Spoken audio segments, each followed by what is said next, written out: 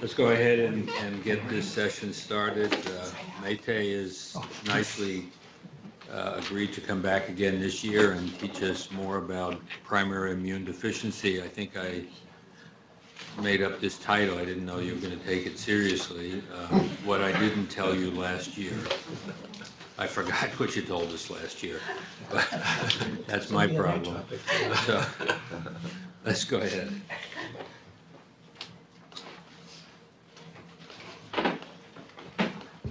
Well, I'm delighted to be here again. Yeah, so I thought it was an interesting title because, you know, some people are new, and so the question is, do you want to repeat what you said last year, or do you want to give that last year's talk it's mainly to our fellows in a different way? Perhaps we can do it in a different way. This is my disclosure slide, and what I told you last year is that if you look at the IUIS, which is the International Union of Immunologic Societies, they put out a paper with compiling all the immune deficiencies in the last and every 2 years or so. And there's been an incredible exponential increase in the different forms of immune deficiency, given that we have new technologies, and the advancements of genetic testing has really changed the way we sort of perceive many of these diseases. And what's happening is that now we're recognizing novel phenotypes of classic diseases. So we're seeing patients with SCID presenting in their late childhood years, maybe adolescent years, and even in adulthood in some rare cases of, for example, RAD deficiencies. But we've also learned that not only we've always thought about these inborn errors of the immunity as defects and loss of function of proteins encoded by unique genes, but we have learned also through sequencing and functional studies that there are many diseases that perhaps may have both genes that may have loss of function or gain of function. For example, the STAT3 is a classic one where you have loss of function of STAT3 gives you the hyper IgE or Job syndrome phenotype, whereas gain of function of STAT3 gives you a clinical phenotype of systemic autoimmunity with lymphoproliferation, so a feature of immune dysregulation. So there are, so obviously I can't go over 350 different genes and different diseases. And so last year what I did is classically dividing all the primary immunodeficiencies mainly as antibody deficiency syndromes, as you can see here. Let me see if I'm pointing correctly. Laser pointer. Mouse up there? What happened? I did something wrong.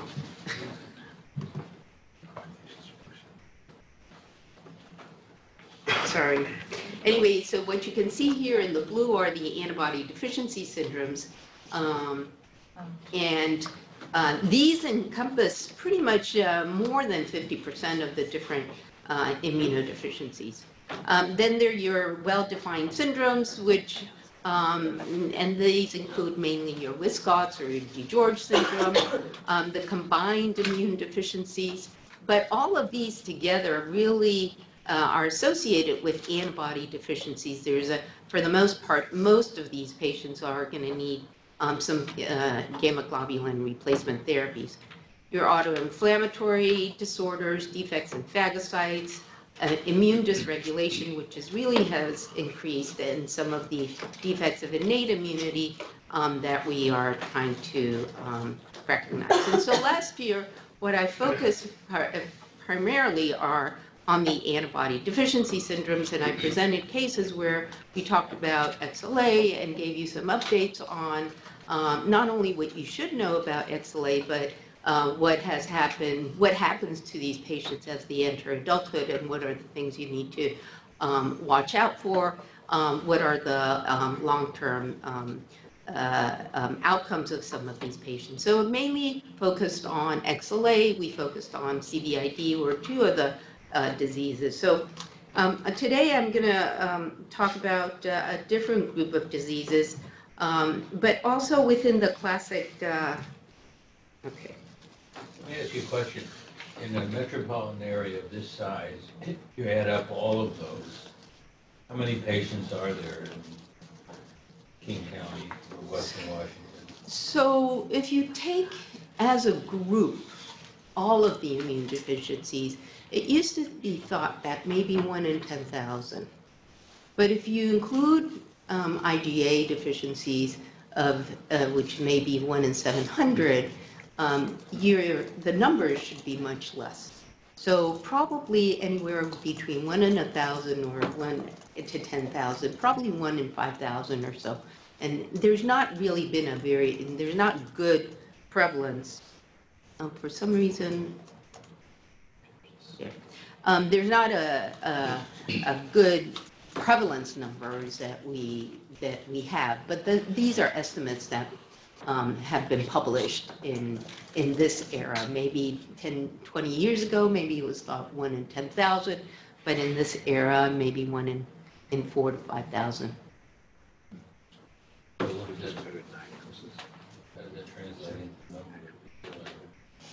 Well, it just depends. I don't know the population. 2,000 per million would be 1 in 5,000. So this area is, yeah, so it's about 5 or 6,000. So I'm gonna, again, just want to go over clinical patterns because at the end of the day, that's what we're seeing are the patients that are coming to see us. I'm going to talk a little bit about the interpretation of how certain laboratories that you need for diagnosis and recognize some of the treatment modalities, the dilemmas, and the lack of consensus in some of the sort of monitoring and what strategies people are doing. And I'm going to show this through case studies. So this is the first case we're going to talk about. And I'm going to give you 2 different cases. And I'm going to ask you if you think that they're the same disease. So the first one is a male that I saw at the age of 14. And at the age of 4, he had been diagnosed with B. cepacia pneumonia and underwent a left lobectomy. At age 8, he was diagnosed with nocardia pneumonia and had a right lung biopsy after. That's the way the diagnosis was made. And then at age 11, he had aspergillus pneumonia, which was complicated by a pulmonary AV malformation. And then by age 14, he presented with persistent lymphadenitis. So I'm gonna, what do you guys think in general? CGD. Okay, CGD, very good. Now I'm gonna show you a different case. And these patients have the same disease, and so you're going to tell me. This is a 6-month-old little girl who was admitted for fevers and diarrhea, and she wasn't gaining very well. She's had prior infections. At a month of age, she had a labial abscess that had MRSA. And then at 4 months, she was admitted with a right lower lobe pneumonia and treated with broad-spectrum antibiotics and didn't. No pathogens were identified. And so she gets admitted.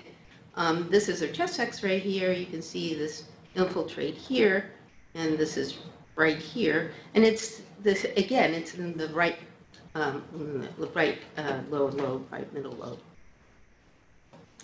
There's some concern about pneumatocele formation. What do you think? Do these 2 have the same disease? And what are the clinical features and the red flags? Different sex, so think about that. Okay, so if they're the same disease, it has to be a disease that is both X-linked or autosomal recessive, right? And the first one you told me was CGD, right? What about this? Could this be CGD? Yeah, a female. Yeah, absolutely. This is CGD. The first one was X-linked form. This child has an autosomal recessive form.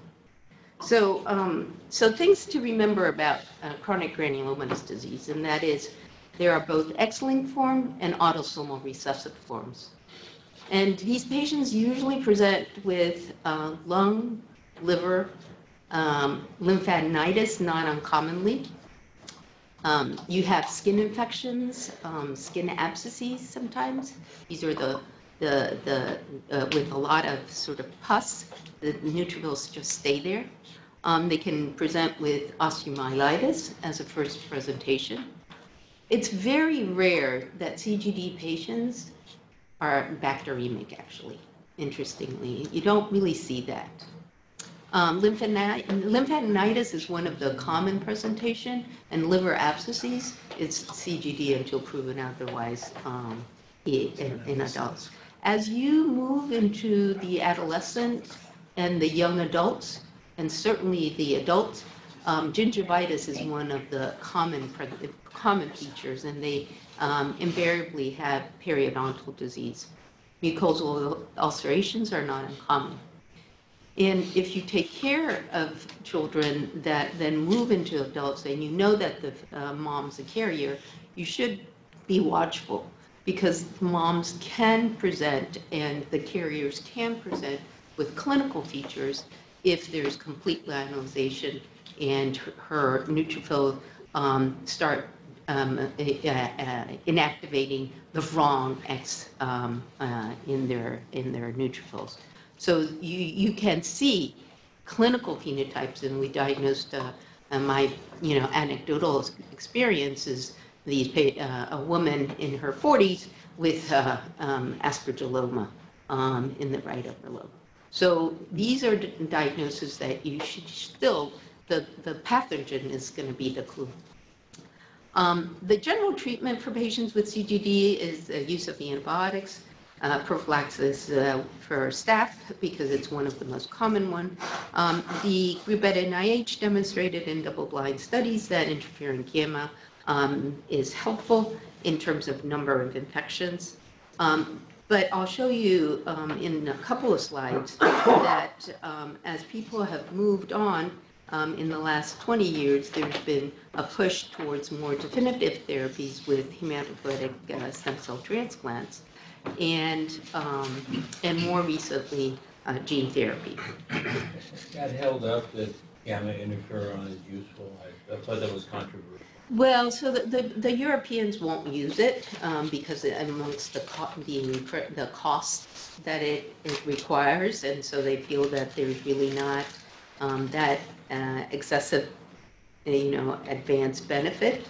But in the U.S., most centers will use it based on that clinical.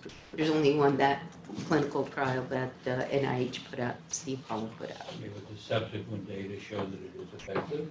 Yeah, it can, yes. So the key here, and that's why I think as a clinician, knowing what the pathogens are is really helpful, because it really tells you, what arm of the immune system you have to think about. So the things that you've learned in medical school is to remember SPACE as your acronym for knowing what are the pathogens that patients with chronic granulomatous disease have. And it just so happens that that is the word of the day as well. So staph, Pseudomonas, Aspergillus, Candida, and Enterobacter are very common. Pseudomonas has been renamed that name? What's that? Pseudomonas and known forever, is that the new name for it? No. It's one of the types of Pseudomonas, Percularia. That's one of the most common ones that you're seeing. And that's one of the ones that our patient had, actually. So why do they make up a new name for it? I don't know. We should have ask the.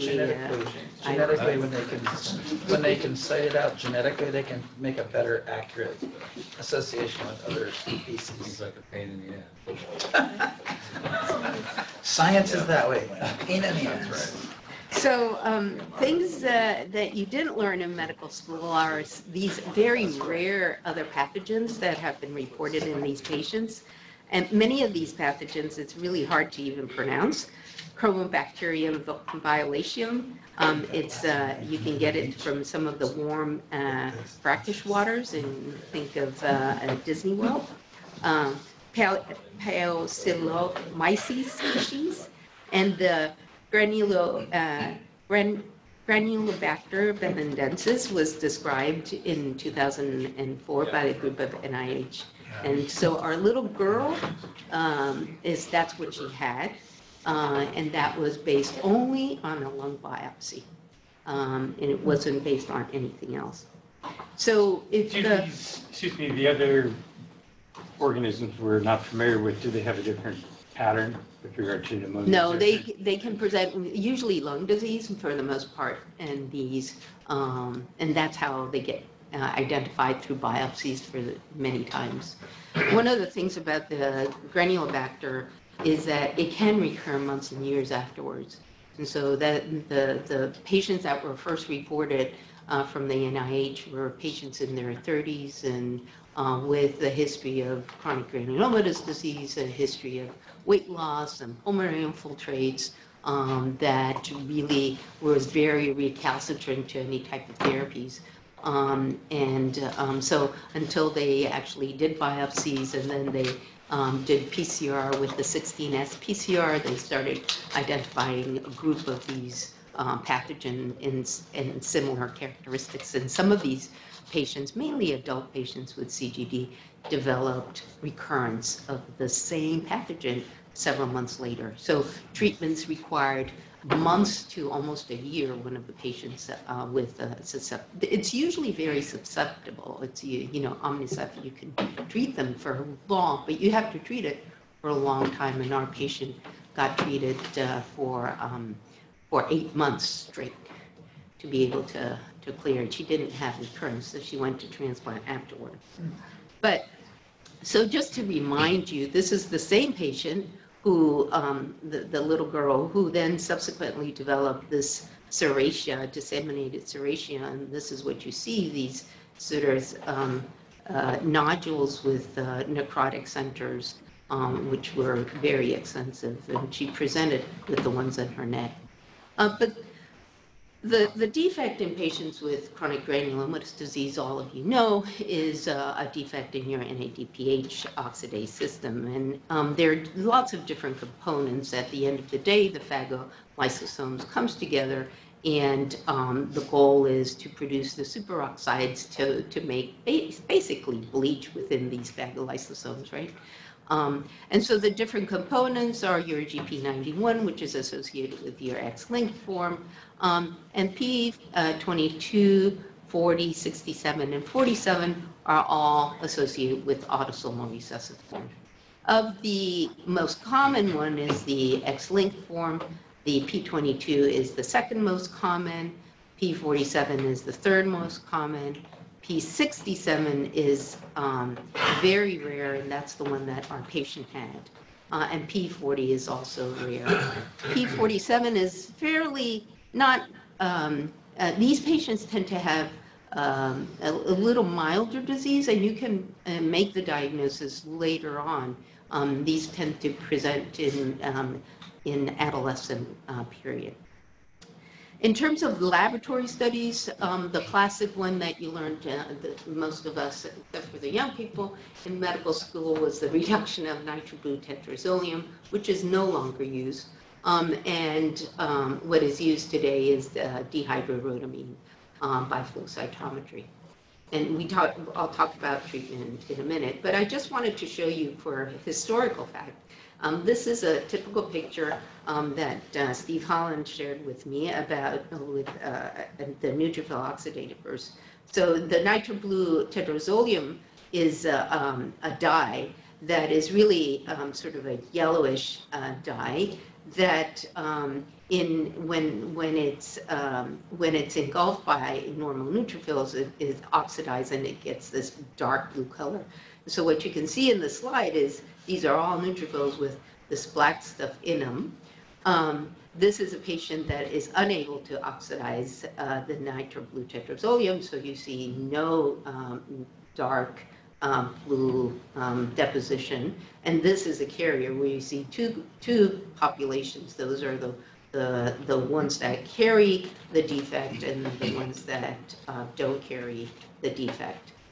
And this is, what we used to look at in the laboratory. And the reality is that you have to be a laboratory and a person that has a lot of experience to see this, because if any of you have looked at blood smears, it's very difficult unless you have a trained eye to look at this. So the dihydrorhodamine 123 is the principal sort of flow-based assay that is now used. And this dihydrorhodamine is able to freely enter the cells, and it's taken up by the phagolysosomes once the cells are activated with PMA, and then once it is oxidized, it will fluoresce, and so that's how you can measure it by flow cytometry. And this is your control, and this is the normal expression of that fluorescence. This is the X-linked CGD, where you can see there's no change in that fluorescence. And this is a carrier where you can see two different populations, some that are able to fluoresce and some that are not. And so this is a fairly quick assay. The turnaround time is very fast, and it's very accurate and very good. However, Would the carrier be symptomatic? Does they have enough No, functioning neutrophils? that's enough. Yeah. So having said that, I think that there are a couple of things that one has to remember when you order these neutrophil oxidative bursts, and that is most laboratories will say that the stability of the sample is about 48 hours, but if you think about it, neutrophils, their half-life is about 2 days, right? And so you have to keep them in a nice media to keep them alive. And so optimally, the samples should be run within 24 hours. So try not to order tests, on Fridays, and if they have to be shipped, be mindful of that. It's also very important to, especially in laboratories that are not familiar with these tests, to make sure that you may tell them what type of test tube that needs to be collected. If the sample is hemolyzed, you're going to have a very high background. If the patients are septic, you can have already degranulation, a lot of degranulation of these neutrophils, and so you may not see a nice fluorescent, so you'll see that background as well, and so you may get an abnormal result and not be clear. Patients with complete myeloperoxidase deficiency can give you also an abnormal test as well, because it's part of your phagolysosome. And if the sample is not ideal, it could give you a false positive result. The other patients that are very important to remember are patients with G6PD deficiency. So your G6PD is a substrate for your NADPH. And so what can happen is that you can have if you have persistent infection and they're not being able to clear, you can have a decrease in your neutrophil oxidative burst as well. So something to think about when you're ordering these tests. When you say myeloperoxidase gives you a false positive, I mean, if you don't have myeloperoxidase, you don't make oxidative species adequately, don't you get much the same clinical disease? Yeah, but it's a much, much milder, and your NADPH is a much more potent, so it really compensates. Patients with myeloperoxidase deficiencies very rarely have the same clinical phenotype. The other way to look at it is to actually do your Western blot assays. Unfortunately, this is not something that is available clinically on a regular basis, but I just wanted to point and show you this because this is your GP91, your P67, 47, and 22, and you can see our patient had absolutely absence of this of the 67 components. So we have to be thinking as we move forward, especially with a lot of the genetic availability and genetic tests and variants of unknown significant, we need to be thinking about what assays we have to look at the protein level and how to incorporate that in our thinking process. Yeah. What would be the cost of that test? This is a research test, so this is not clinically available, but we have to be thinking of developing, and so the proteomics is an opportunity where you could potentially start looking at protein expression, and the folks here at the UW are looking at proteomics for proteins like BTK, for proteins like that are easily identified by flow, and they're going to start looking at it for newborn screening too. But I think there's a value in that for diagnostic purposes, because if you have a mutation that is a new mutation, because then you have to demonstrate that this mutation is clinically functionally has a significance, right? So I think that we need to be thinking about, not looking at other ways of functional studies. So I told you about the treatment, and I also told you about the fact that in the last probably 10, 15 years, there's been a push towards hematopoietic stem cells transplant and a push towards gene therapy for these patients. And the question is why? So these are some long-term studies that have been published in patients with CGD. And this is a series from France. These are adult patients with CGD. The total number is about 80 patients. The mean age was 24, but ages anywhere between 16 and 30 and 60 years of age.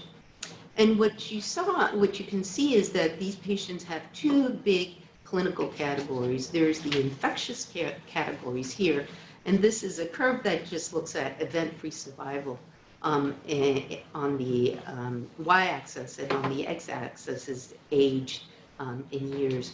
And so everybody has an infection, and all patients have a sentinel infection as their first manifestation of disease. And these infections occur before you start seeing some of the inflammatory complications. And these inflammatory complications are occurring a little later, usually in the teenage years. But if you look at the mean age at the first inflammatory event is around 12 years of age. Whereas your first infection is usually before the age of 1 for the classic X-linked, and these are mainly X-linked patients. What's the definition of inflammatory Yeah, event? so very important. These are enteritis, nephritis. These are granulomas. So non-infectious. Non-infectious, yeah. And so the most common ones being GI and enteritis. And the autoimmune phenomena are really interesting. Almost 18% of these patients. And right now, of these autoimmune patients and there's been patients diagnosed with lupus, but cytopenias are very important as well. And right now we have a young CGD patient with ITP, very difficult to manage and to treat. So these are problems that start occurring as these patients live longer, and really are important contributors to morbidity. So why do they develop autoimmunity? So that's a great question, and I don't think people understand that very well. The other point I want to make here is that if you look at the types of infections that you see, if the younger patients will tend to have the lymphadenitis, for example, the older patients may have more of the pulmonary diseases over time. In terms of long-term outcomes, in terms of the differences in the annual frequencies of both infection and inflammatory diseases. These are graphs, I'm not sure if you can see it, this is 0 here and 0 here. And what we're looking at is the comparison of infections occurring before the age of 16 and after the age of 16, before the age of 16 and after. And so there's really no significant difference in terms of these inflammatory flares occurring before or after, and these infection flares occurring before and after. So it really is occurring throughout the life span of the individual.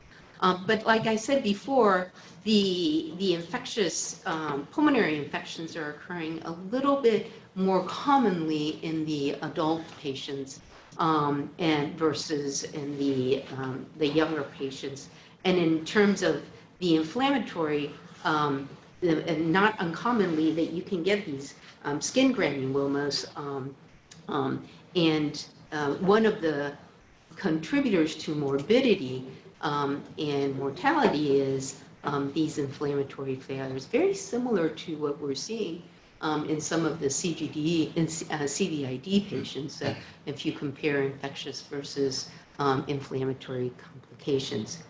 And if you look at, and these are Kaplan-Meier curves, this is a study of 507 patients from, this is 19, I think this is 1995 to 2016 patients. 50 of them underwent transplant. And this upper one, this is the overall survival of patients with CGD, and the two lines here are the confidence intervals. When they compared transplant versus no transplant, there was no difference in overall survival. And when you compared those who were transplanted and looked at survival over transplant, you can see that the survival was pretty good, but there was, the confidence intervals between 60 and 90%.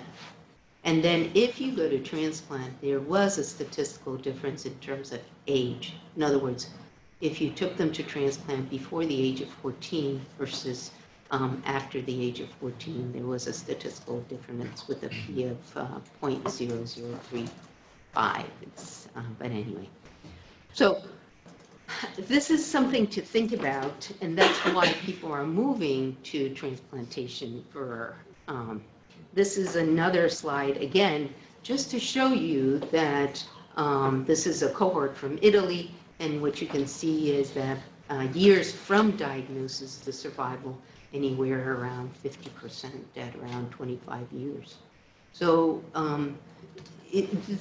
we are good at making the diagnosis, we're good at taking care of the young children, but we have to be thinking about these patients as they move into adulthood.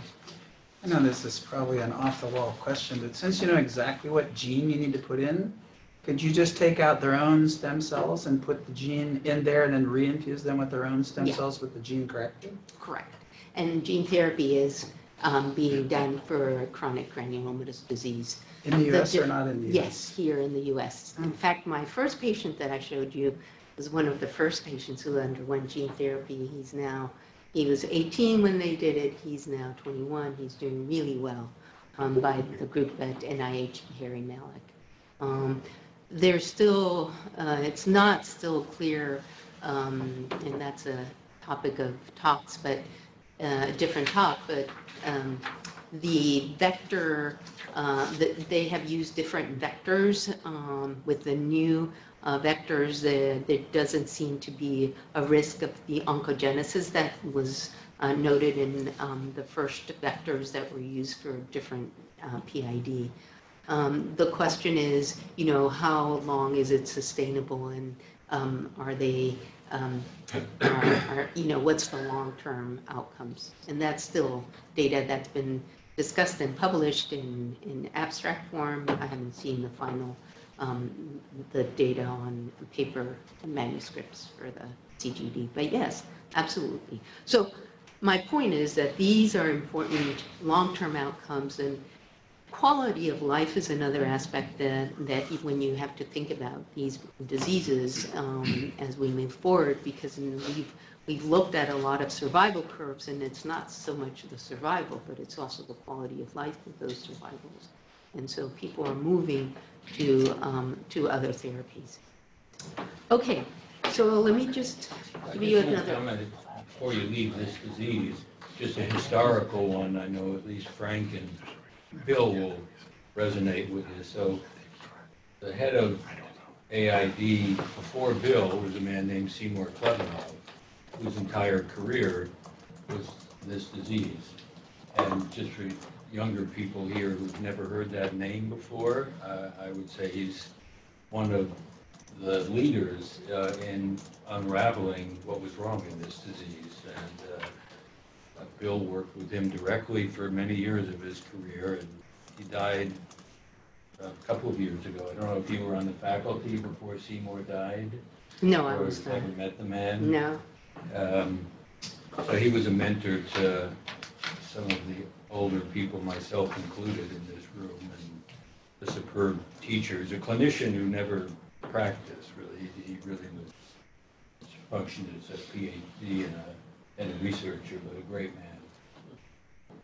Yep. Okay, I'm going to change gears a little bit. I'm going to talk about this patient.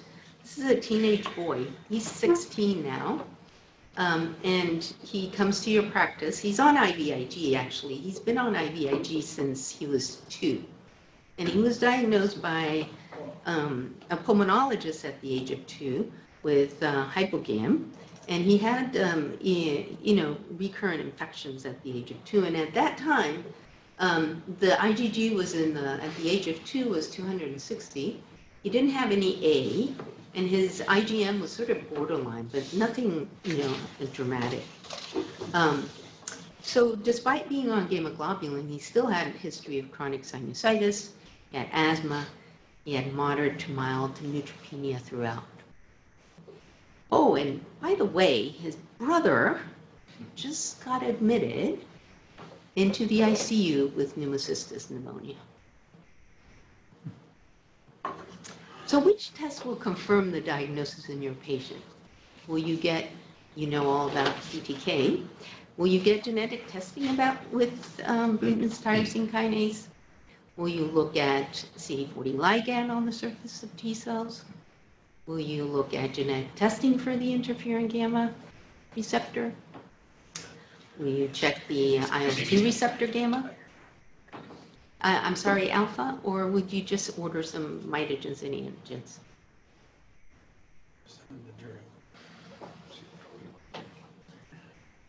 How many people say 1? How many people say 2? Very good. So, hyper-IgM is a group of disorders. They're a group of defects in class 1 recombination. And they're both X-linked formed and autosomal recessive forms. And I would encourage you to look at your patients on IVIG, male patients on IVIG, who really don't have any IgA, and if things are starting to change, to relook at those patients and don't just call them CVID, because I think you're going to find these patients there.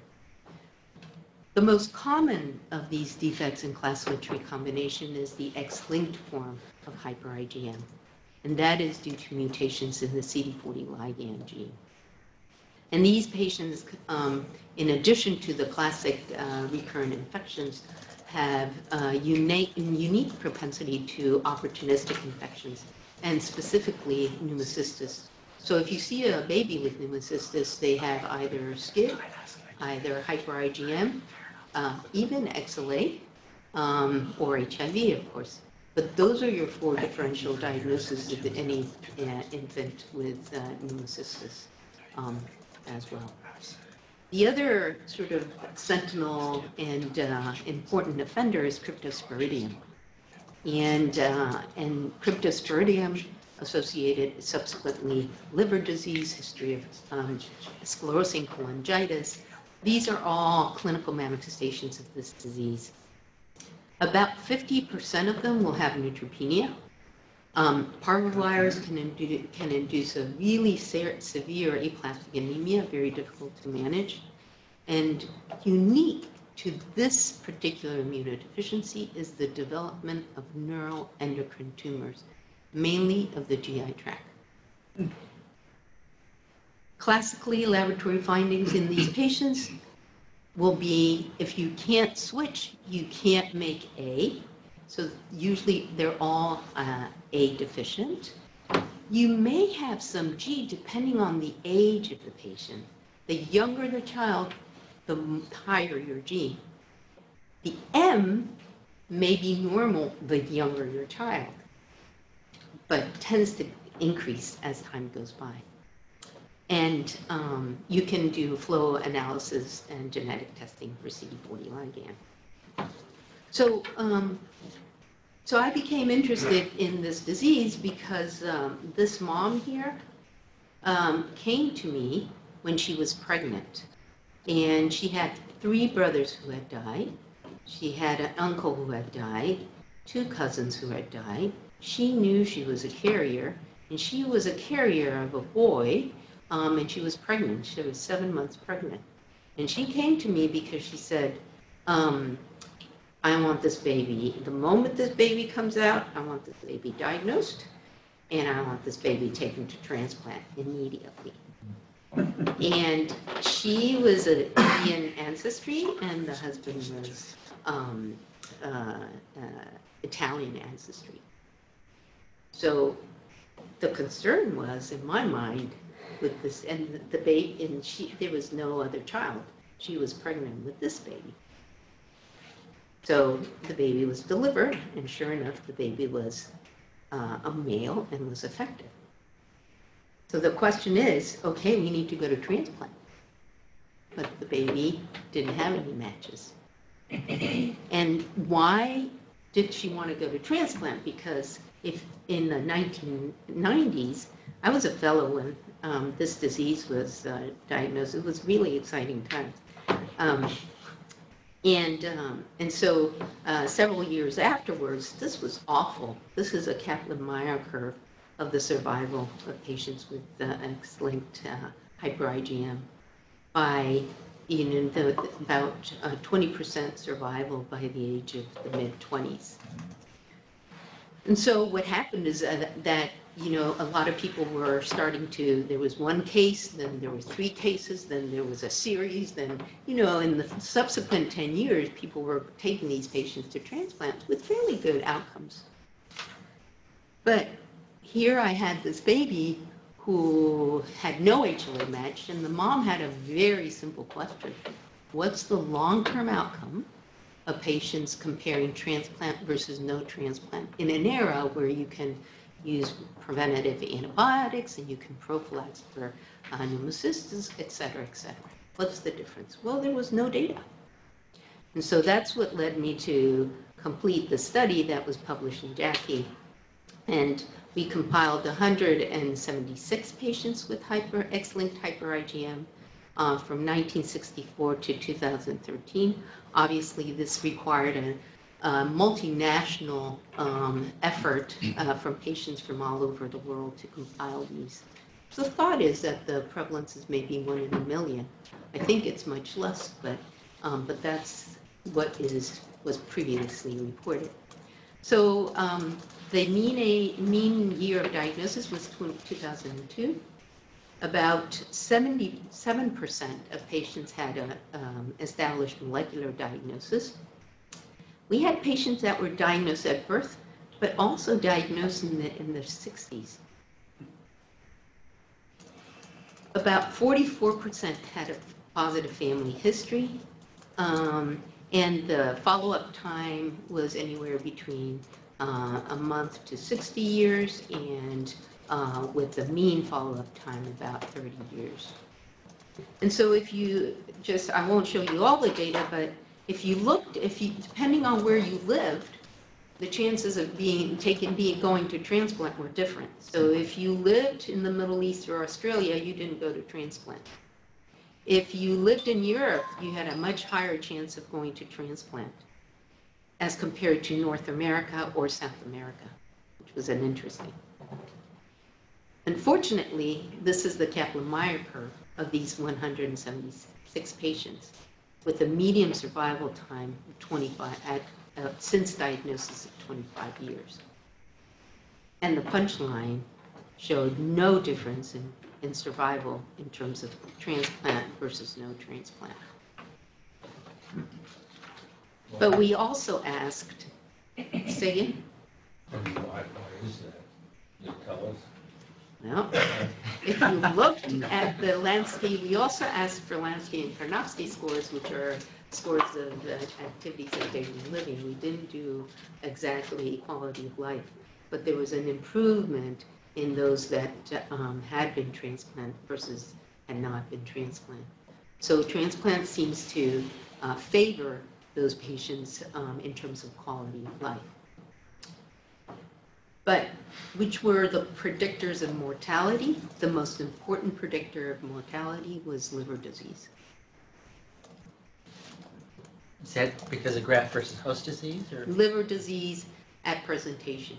at The presentation? most important, not the infectious, not the pulmonary disease, liver disease. What have you segregated by age at the time of the transplant? Took them very early. Yes, so if you took the patients to transplant less than 10 years, you had the best survival. I don't have all the slides with me, but and your overall survival for transplant was in the 80%. So, but if you compare transplant to no transplant, there wasn't a significant difference in survival. This took a long time to get published because nobody believed the data. Especially if you were a transplanter, you didn't want to say that. But this is what worries me, and this is my patient, 7 years of age, who I had been monitoring, who was the brother of the child that I presented at 3 months of age, presented with pneumocystis, and so I followed him, and we put him on prophylaxis and did everything, and then came to see me just for routine, and he looked jaundiced, and he had a abdominal mass, right upper quadrant abdominal mass, and what you can see is a huge gallbladder here, but there's no tumor, nothing, no tumor, just this huge gallbladder. But when we did the endoscopy, this is a normal ampulla, and this is the patient's ampulla. And this is a neuroendocrine tumor of the ampulla. Extremely rare in a 7-year-old. Had to undergo Whipple and chemotherapy. And this is a table from that paper as well. And what you can see is that the incidence of malignancies in these patients is about 5%. And but with incredible mortality, all of them died except for 2 who had undergone transplant.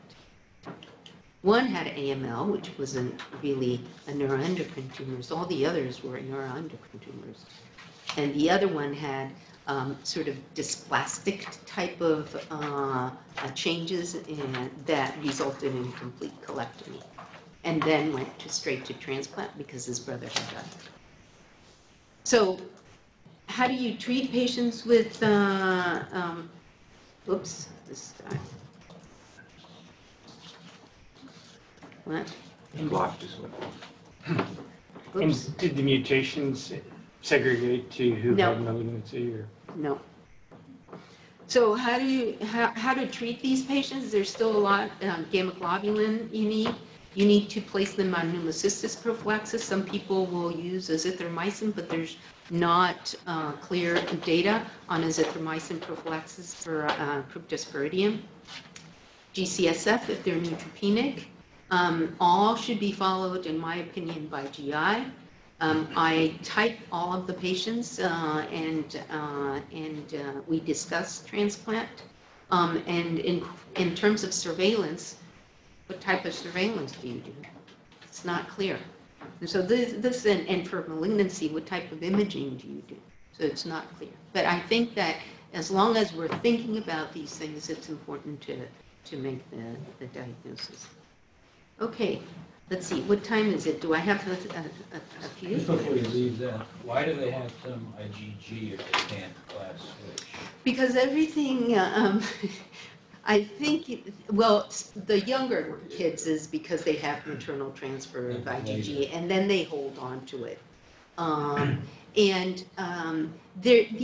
All of these diseases sometimes are called what we call leaky, and sometimes you can have some switching to some extent, or you just maintain, and the catabolic rate of your IgG is low, is very, very low. They hang on to whatever little IgG they have. So it's not usually absolute. For the most part, maybe you may have a little bit of class switching. There are some mutations, Bill, that are associated with perhaps a milder phenotype. Troy and Hans published that. A few mutations, but that's still to be, confirmed. Okay, let me talk about this patient, a 26-year-old male with recurrent abscesses. Got skin boils since he was a child, mainly our MSSA. He's had pneumonia and sinus infections. He's had eczema. He has had several fractures, and some of his baby teeth had to be pulled out. And on exam, you note that he has multiple scars, skin is dry, and has some folliculitis. And the diagnosis is? Hyper IgE, very good. I don't have to tell you much about this. Just to point out that I like to use this wonderful Grimbacher score that sort of segregates the patients. This was published before the genetics were identified. And so patients, here are your clinical features, and you can give points depending on what your levels, depending on the clinical features. And so in general, patients that score above 40 you have a pretty good chance of having a mutation in STAT3. And it's a loss of function of STAT3. But so one of the difficulties is really distinguishing the patients with severe atopic dermatitis from patients with hyper IgE, because patients with severe atopic dermatitis, in my experience, have the highest IgEs than compared to the patients with hyper IgE. In fact, my patients, some of the patients with hyper IgE, their IgEs are in the 200 range or so. Certainly there are patients with high IgEs, but the highest, the 20,000 up to 30,000 IgEs I've seen in bad atopic dermatitis. So just some clinical pearls. Patients with atopic dermatitis do not get deep-seated infections with Staph aureus.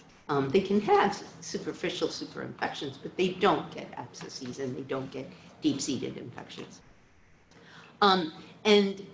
These patients with hyper IgE are not atopic, whereas patients with atopic dermatitis tend to be atopic. So trying to distinguish that and really getting a good history for the infectious is what's going to guide you one way or the other. And of course, when in doubt, sequencing. When you have an elevated IgE, I think in my experience, it's one of the easiest tests to get approved for sequencing of STAT3. So, and Quest Diagnostics and some of these commercial laboratories offers that very quickly. Okay, and this is my last case. I just wanted to go over a different one. This is a boy who, with a history of recurrent thrush, molluscum, and liver disease. So this is a male, and he started with a lot of respiratory issues, but didn't start until the age of 4. He had a history of atopic dermatitis. He had some disseminated cutaneous viral infections. He had molluscum. He had plantar warts. He had the recurrent other types of warts. He had a lot of candidiasis. He had cryptosporidium. He had sclerosing cholangitis and portal fibrosis. And his sister had been diagnosed with end-stage lung liver disease. What is this type of presentation? I'll show you pictures here. This is, you can see really extensive molluscum all over. And these are some planar warts. And these are another type, more planar warts. The white patches, these are flat warts here. So you've got a patient with recurrent infections, right? Sinopulmonary infections. You also have viral infections, right? And you have, opportunistic infections. It sounds like the hyper-IgM, right, that I just told you about. But I think of those as combined deficiencies, right? Because you have both viral, you have bacterial. So I think of them as combined deficiencies. And he was the product of cousins, and this is the sister. And we published this paper. This is the sister, and this is the patient. And what you can see is that these are the clinical manifestations, and the score that I just told you about was less than 40. And so this is an era when genetic testing was not readily available. These were the labs that we had. The patient had very high elevated IgG, normal A, normal M, elevated E, had normal tetanus but absent pneumococcal titers, lymphopenic for the most part, and mitogens and antigens were abnormal. So this was a patient who was, to me, a combined immune deficiency, probably autosomal recessive, given the history of consanguinity.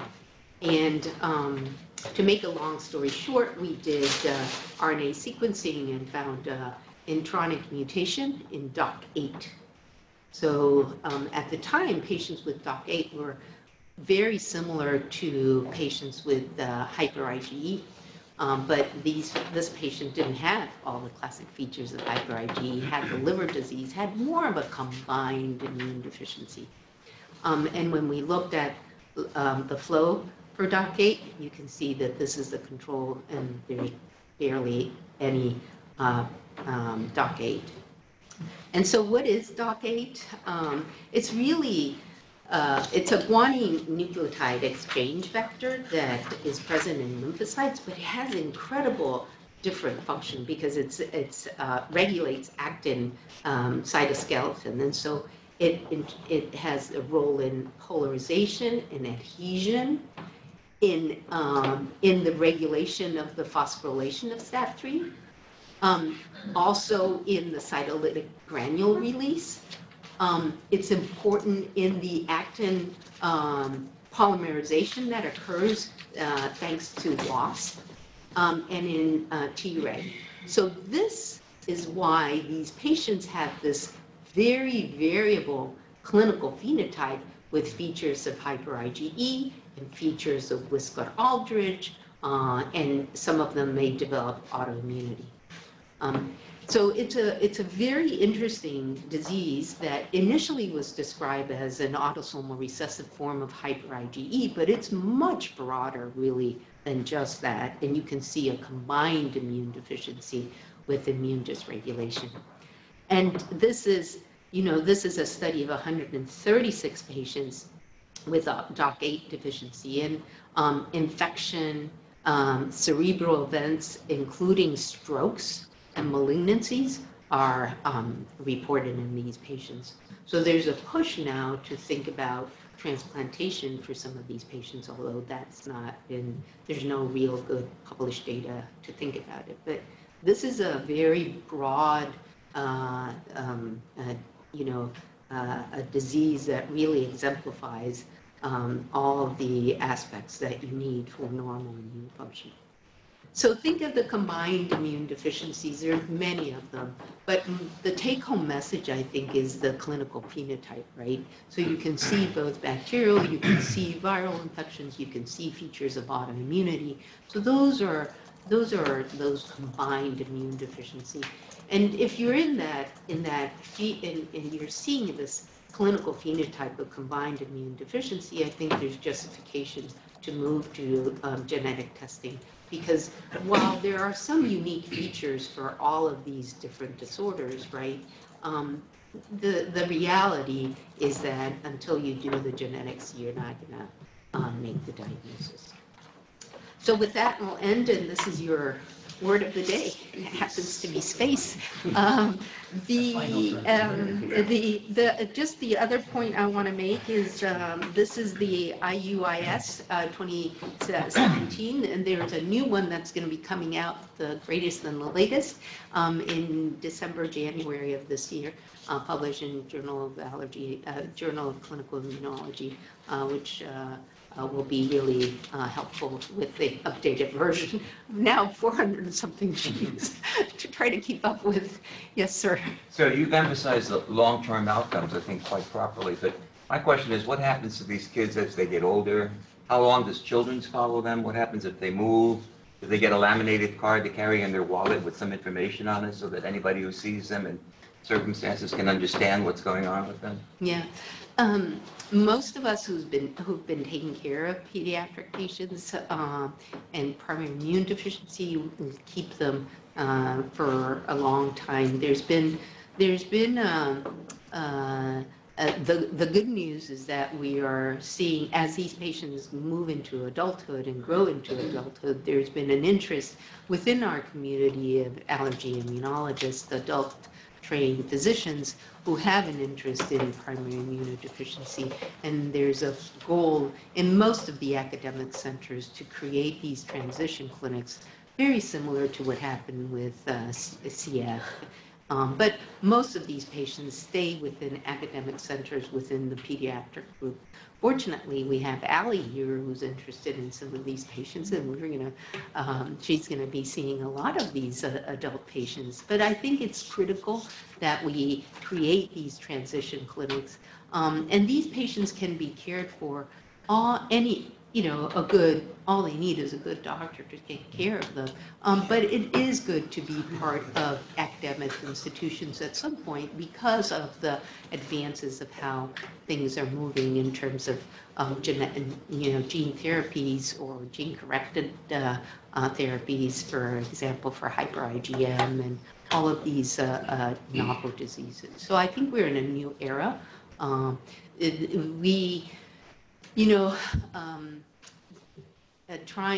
That's one of my biggest fears, is because while they're in the pediatric world, they have insurance, but when they move out into the adult world, that insurance may go away. So part of our education is making sure these kids are in school, they stay in school, they get good grades. We pushed a lot of that type of education so that they recognize that they need to get a job to be able to function and be able to have insurance.